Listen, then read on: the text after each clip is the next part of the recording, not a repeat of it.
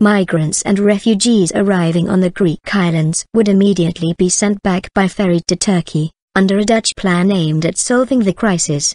Under the proposal, Labour Party leader Diederik Samsom says that in return the EU would offer to take in up to 250,000 refugees a year currently in Turkey. More than 850,000 people arrived on the Greek islands from Turkey last year.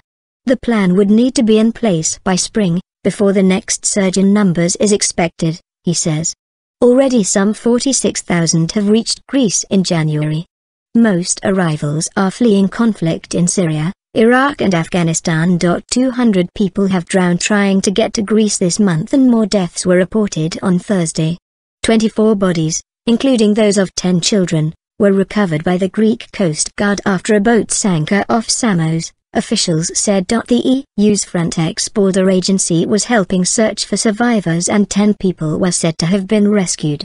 On Wednesday, a draft European Commission report said Greece had seriously neglected its obligations to control the external frontier of Europe's passport-free Schengen zone. But Greek government spokeswoman Olga Gerovasili accused the Commission of blame games.